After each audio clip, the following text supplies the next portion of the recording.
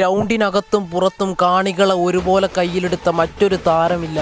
Left back പൊസിഷനിൽ Dani Alves ഉണ്ടെങ്കിൽ ആ പ്രതിരോധ കോട്ടയിലൂടെ ഇരച്ചു കയറുക എന്നത് എതിരാളികളുടെ വെറും സ്വപ്നം മാത്രമായിരുന്നു. 1983 ഒരു കർഷക കുടുംബത്തിൽ ജനനം. ഉപ്പം മുതലേ ഏതൊരു ബ്രസീലിയനെയും പോലെ ഫുട്ബോളിനെ കെട്ടിപ്പിടിച്ചുറങ്ങുന്ന ബാല്യം.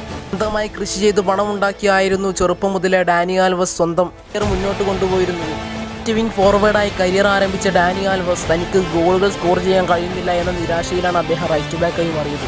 അദ്ദേഹത്തിൻ്റെ ആ നിർണായക തീരുമാനം ലോകത്തിന് സമ്മാനിച്ചത് ലോകം കണ്ടതിൽ വെച്ച് ഏറ്റവും മികച്ച റൈറ്റ് ബാക്കുകളിൽ ഒരാളെയാണ്.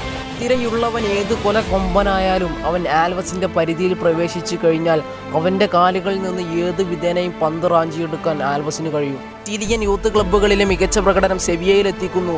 സെവിയയിൽ നിന്ന് ലോക ഫുട്ബോളിലെ വമ്പന്മാരായ ക്യാമ്പ് നൗവിൻ്റെ മേധാവികളായ FC ബാർസലോണയിലെത്തിക്കുന്നു. പിന്നീട് ബാർസലോണയുടെ കിരീട നേട്ടങ്ങളിലെല്ലാം നിർണായക പങ്കുവഹിക്കുന്നു. ടീമിനെതിരെ വിങ്ങുകളിലൂടെ വരുന്ന ആക്രമണങ്ങളെ തടഞ്ഞുകൊണ്ടും ഒരു സ്ട്രൈക്കർ കണക്ക് ഫ്രണ്ടിലേക്ക് ഇറങ്ങി ഗോളടിച്ചുകൊണ്ടും തൻ്റെതായ വ്യക്തിമുദ്ര ലോക ഫുട്ബോളിൽ പതിപ്പിക്കാൻ ഡാനി ആൽവസിന് കഴിഞ്ഞിട്ടുണ്ട്. പിന്നീട് വമ്പന്മാരായ യുവൻറ്റസിലേക്കും PSG ചേക്കേറിക്കൊണ്ട് ആ ടീമുകളിലും തൻ്റെ വ്യക്തിമുദ്ര പതിപ്പിക്കാൻ ആൽവസിന് കഴിഞ്ഞു. കാലം എത്ര കഴിഞ്ഞാലും ലോകം കണ്ടതിൽ വെച്ച് ഏറ്റവും മികച്ച റൈറ്റ് ബാക്കുകളിൽ ഒരാളായി തന്നെ ഡാനി ആൽവസ് ലോകത്ത് അറിയപ്പെടും. ബാർസലോണയ്ക്ക് വേണ്ടി മെസ്സിയും ആൽവസും ചേർന്ന് ക്രിയേറ്റ് ചെയ്ത ഗോളുകളൊന്നും ഫുട്ബോളിനെ സ്നേഹിക്കുന്ന ഒരു ആരാധകനും മറക്കാൻ കഴിയുന്നതല്ല.